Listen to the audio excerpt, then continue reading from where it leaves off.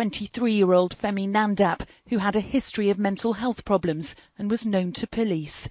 Nandap has pleaded guilty to manslaughter on the grounds of diminished responsibility. But Dr. Ensink's baby daughter will never know her father and may one day ask who was responsible for his death. 1970s Britain. It's a Rolls Royce of a sitcom. It was a fairy tale. A cosy treat for the whole family, where humans and animals lived in perfect harmony and dungarees had never looked so appealing. I think everybody secretly fancied Felicity Kendal. I don't know if I'm going to get in trouble for this. But behind the scenes, The Good Life was packed with secrets and scandals. When they saw it, the audience gasped. We'll reveal some dirty secrets of how the show was made. It smelt as if an incontinent pig had died in there. The scandalous past of one Good Life star.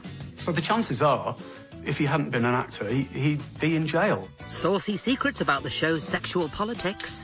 There's quite a lot of subversive stuff at play. And how one dodgy dinner party nearly ended it all. So Penelope Keith nearly killed the cast of The Good Life. Of young black teenage boys who are members almost exclusively of gangs attacking each other, so that the perpetrators and the victims appear to be almost exclusively young black men.